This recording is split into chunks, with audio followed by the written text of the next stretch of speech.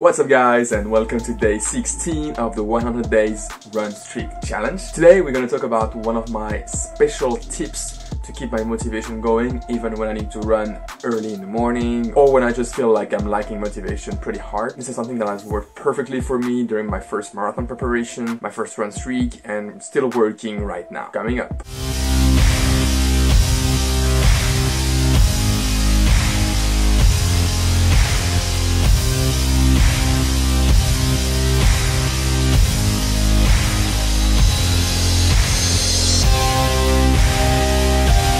No need to create any more suspense. You've seen the topic of this video in the title. I want to talk about audiobooks. I think, like most people, I used to listen to music while I run, which I still do from time to time. I think it could be extremely enjoyable, especially if you can match the music with the kind of mood that you are when you run. Like if you need to run really fast, you'll choose something like electronic and slightly more like faster pace. But at the same time, if you also want to relax and have a gentle run, then you could probably choose something more like acoustic. So listening to music while you run, I think it's tremendous. I think it's super cool. But my point today is to try to convert you to listening to audiobooks while you run. I've discovered this during my first week of marathon training, and it has been a great help in terms of motivation to keep on going 3 or 4 times a week, quite often at 5 or 6 a.m. because unfortunately when you have a 2-hour training and you need to start work at 8, 5 is the time that you really have to get up. But believe me, training in the winter, January, February, March, waking at 5 a.m. here in the UK, the motivation could be quite hard to find. So what's so great about audiobooks? The thing about audiobooks is that it's exactly like books. There are very good ones and very bad ones. So obviously I won't recommend you any audiobooks. I won't say that, okay, just listen to any audiobooks, it's all better than listening to music. Obviously, what I think is better with audiobooks,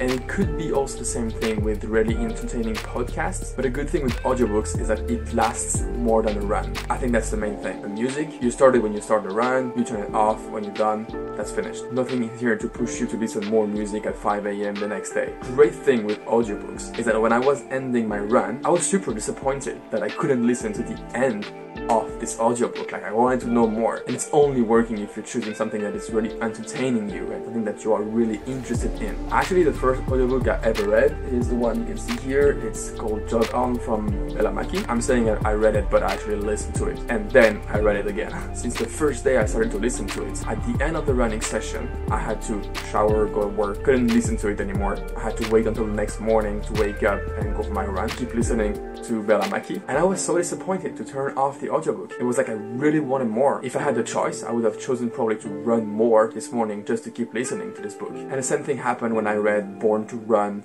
or Eat and Run from Scott Jurek, Let Your Mind Run. I can probably do a whole other video about all the great audiobooks that you should read when you run. It actually doesn't have to be about running. It could be a lot of different topics. As long as you are very passionate about what you're reading and that is pushing you out of bed the next day, then believe me, it's a wonderful motivation trick. I'd be curious to know if you are reading or listening to any audiobooks while you run. If you do, please drop a comment below, and if you haven't, please give it a try and let me know what you think, again, in the comments. There are a lot of different platforms to listen to audiobooks. Some of them are free, some of them have really an expensive plan. I'm personally using Audible, but I think it's probably one of the most expensive one. I just really like the content I can find there, and it's really easy to set it up with your Amazon account. I'll put in the description some link to other platforms also. You can probably start with a free one. That's it for this motivation hack. Now let's move on to the RunStreak update. So quickly, if you are joining the channel right now, I'm in the middle of a 100 days run streak where I run a 10K every single day. So here are the statistics of today. Today was a pretty cool run, nothing special. I ran my usual 10K. Pace is kind of low compared to what I did yesterday, for instance, but overall I'm happy to just keep on going. I mean, it's the 16th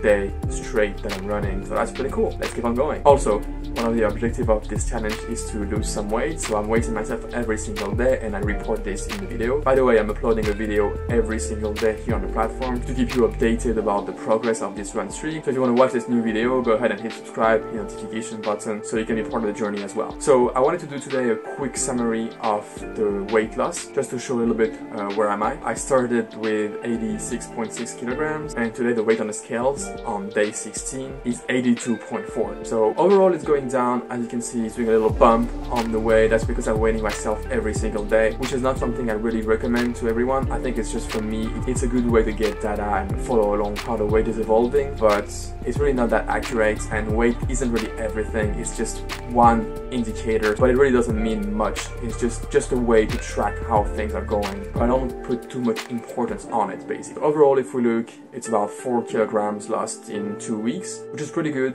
I would say that I'm on track to my optimal weight, which I've set to be at 70 kilograms. So that's quite of a journey still, but it's only day 16 and there is 84 more days to go. Alright, I hope you enjoyed this video. Please give me a thumbs up if you did, and until next time.